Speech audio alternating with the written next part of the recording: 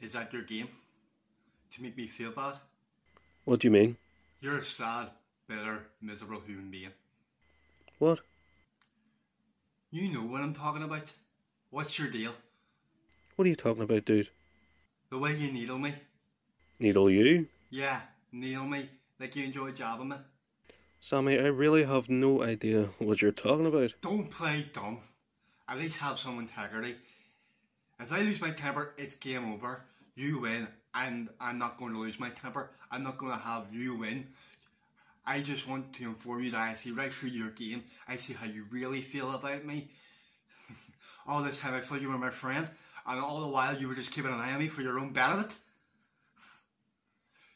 Just because your name was on the line. Well, I'm certainly not going to just expect the work we do to be crap.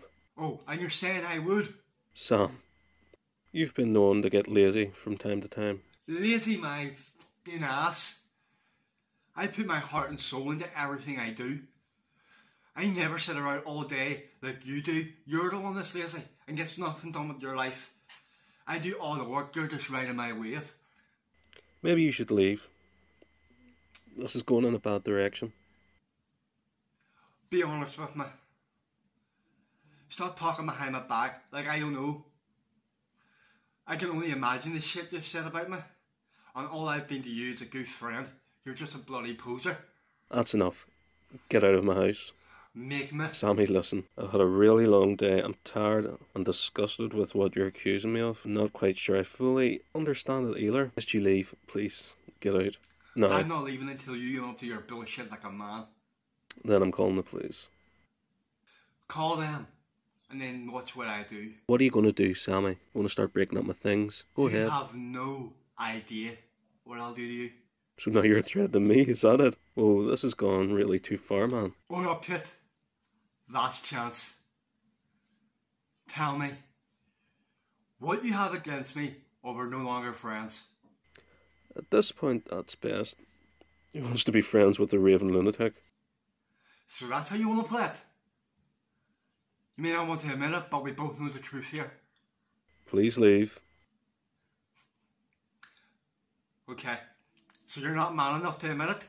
That's fine. It's obvious. Like, yeah, if you cared enough, you would have came clean by now, and we would have been things better between us. It's clear that you don't give a damn. This whole thing is getting in your face thing was my attempt at getting at the truth from you. But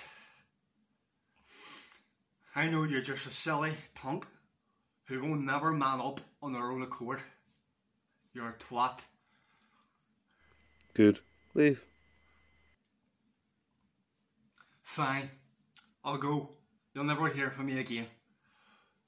But if you ever have the balls to communicate the truth, I'll hear you out.